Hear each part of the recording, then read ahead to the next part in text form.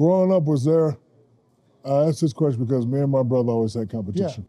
Yeah, absolutely. No, I mean like really competitions. Fighting. So Yes. seriously, Over basketball. give us the story. I want to hear it. I was the older brother, so I was always the bigger one. I was winning most of the competitions growing up, and I was a junior in high school. Trav was a freshman, and he had just gotten to be taller than me. He was always more athletic, but I was ahead of him, so he had just hit puberty. So he was feeling himself. He's feeling himself, and I'm getting pissed off that he's feeling himself. Right. We're out in the backyard, and he starts just driving and doing this stupid little hook shot over like his shoulder. It wasn't a hook shot, but like a driving like little, whatever that's called. And he is making it every single time, and I can't do anything to stop it. So of course I resort to fouling him. The only way I know how to stop it. And he says, "That's bullshit, that's a foul."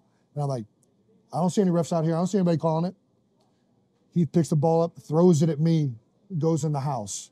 I'm like, "This mother, you just throw this ball at me?" So I go in there, I grab him on the shoulder, and I punch him. And listen, we would fight all the time. This is the second time I'd ever punched him. I don't know how I got that heated. Punched him in the face, and every time before that, in the face. Damn. And every time before that, he would cry or whatever. He took this punch, scooped me up off my feet, and slammed me on the kitchen floor so hard the oven got knocked off the rack, like what it was sitting on the tracks. Yeah. I get up, we're in a full-on fist fight. Wow. Dad comes behind me to break it up, grabs me.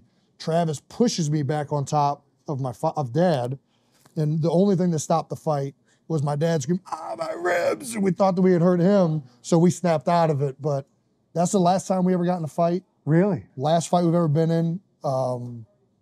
We were competitive in everything, and he was. You always knew at every level he was another level of athlete. You know what I mean?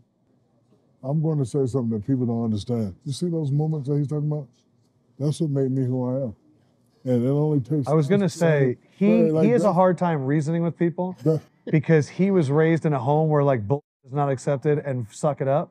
And I can tell that you were raised in a similar situation. Oh, for sure. This story right here, you see my eyes? That's a beautiful You were thing. like reminiscing. Because right now you got Earthling saying they shouldn't have did that, but look at who they are. Yeah.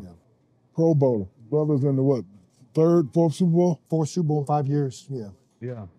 Things that you go through toughen you up. Like, everybody thinks the locker room is supposed to be like this. I don't want a bunch of guys like this in my locker room. I want some guys in my locker room. So that's a beautiful story. Ooh, thanks.